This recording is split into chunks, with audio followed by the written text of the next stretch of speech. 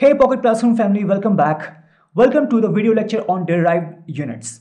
So in our last video lecture, we discussed about what are physical quantities, what are the basic physical quantities, what are the SI units of the basic physical quantities, and why those SI units are called the basic units. If you are here on this channel the first time, then I highly recommend you to watch that tutorial first.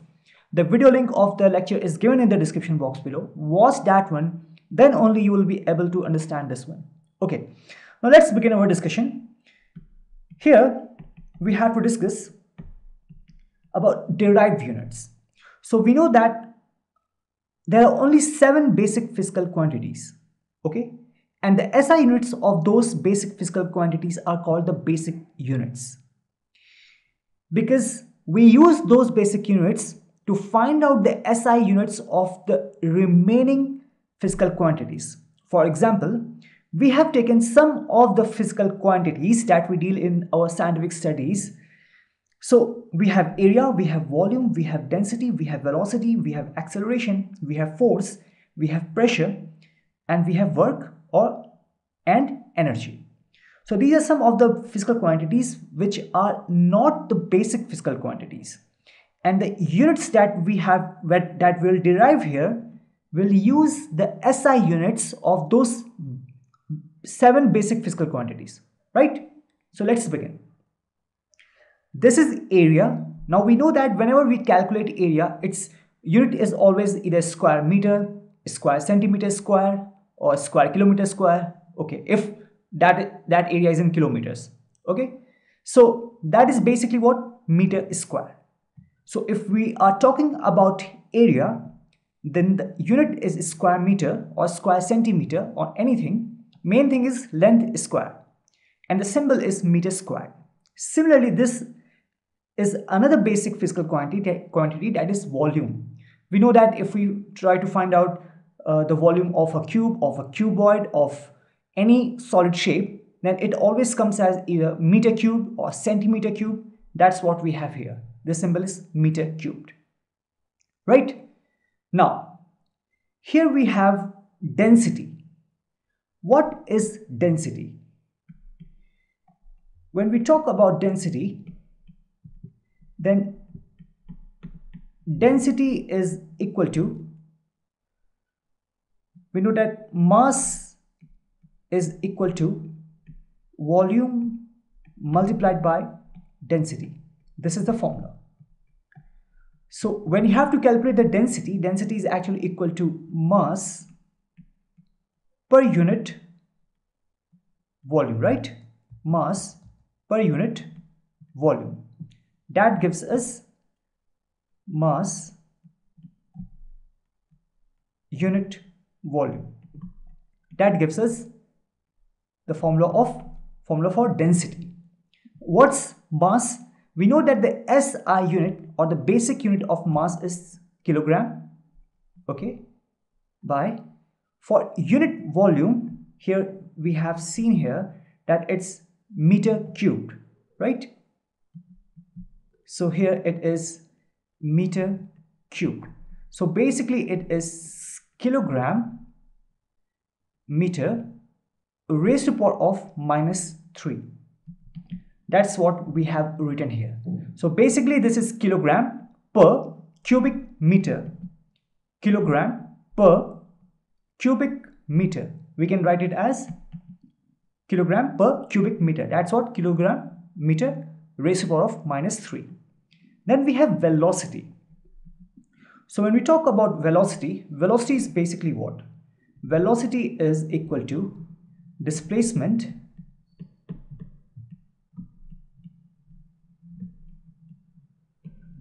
divided by unit time, that is time, right? So displacement is basically what you are taking it in the form of length, right, or distance. So that will be actually meter, right? The SI unit of the length is basically what? Meter. And then for time, it is what? Second. So that's meter per second. Meter per second. Or we can write it as meter per second in this form, right? That's what we have written here. In the same way, you have acceleration. So what's acceleration? When we talk about acceleration, it is change in the velocity. If this is acceleration, then this is change in the velocity. Change in the velocity. Basically, we are talking about velocity, because when you'll calculate the change in the velocity, you'll finally get the velocity only. Change in the velocity per unit time, that is the time taken when this change in velocity happens.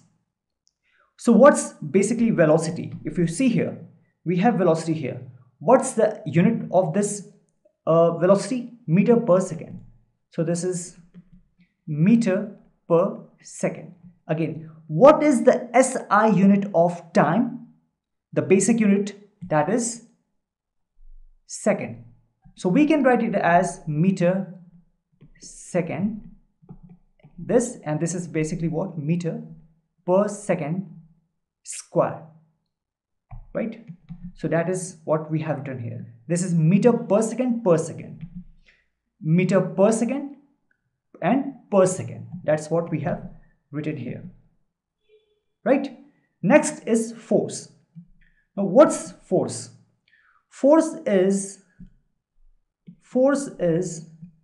mass of the object multiplied by acceleration. If we apply some force on an object and it moves by an acceleration of a, that is basically force equal to mass into acceleration. Now tell me, what is the SI unit of mass? That's kilogram.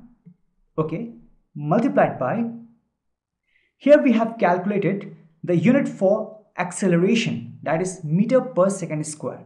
So this kilogram is the SI unit of mass, that is, it is the basic unit of mass, because using this only you can calculate the unit of force. That is why it's the basic unit of this mass. Okay, so kilogram multiplied by meter per second square. So we can write it as kilogram meter per second square.